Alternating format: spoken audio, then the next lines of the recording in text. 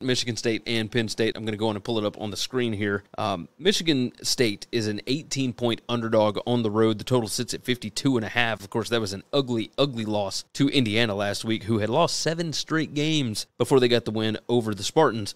The total sits at 52.5 over at BetUS, 4 p.m. Eastern Time on FS1. That is what this one has been relegated to. This was an ABC game last year, and now this thing is on FS1 because of how bad Michigan State has been. Penn State, favored by 18. Over the past 5 weeks, my numbers show that Penn State should be favored by 28 points. 28. That is insane. And I'm going to listen to it. I'm going to tell you, I'm going to take Penn State minus the 18 here, and the reasoning for that. You look at PPA margin, Penn State is number 7 over the past 5 weeks. And that does include a game against Ohio State.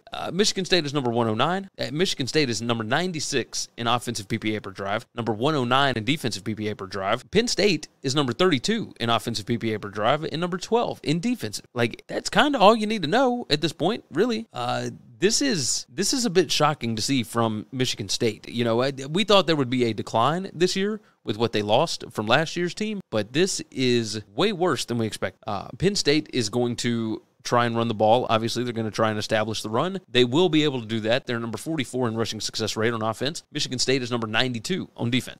PPA per rush, Penn State number 28, and Michigan State's defense is number 74. This Michigan State defense, even if you had to try and pass the ball on them, say that they are able to finally get some stops, because honestly, they haven't been able to. Standard down PPA defense for Michigan State is number 87. For Penn State, it's number 22. This is a disaster. Just a complete disaster.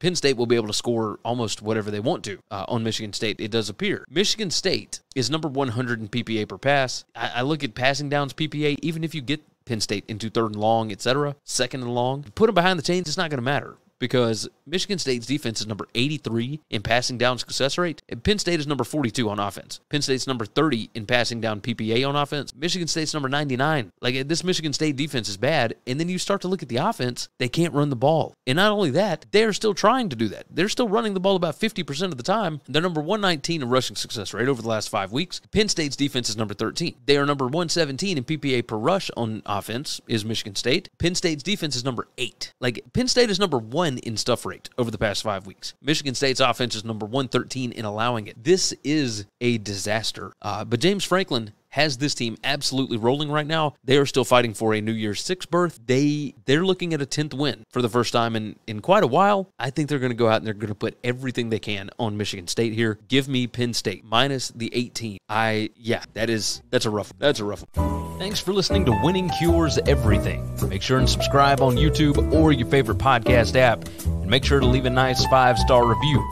You can follow Gary on Twitter at GaryWCE. And the show is at Winning Cures. Be sure to check out the merch in our web store and share the show.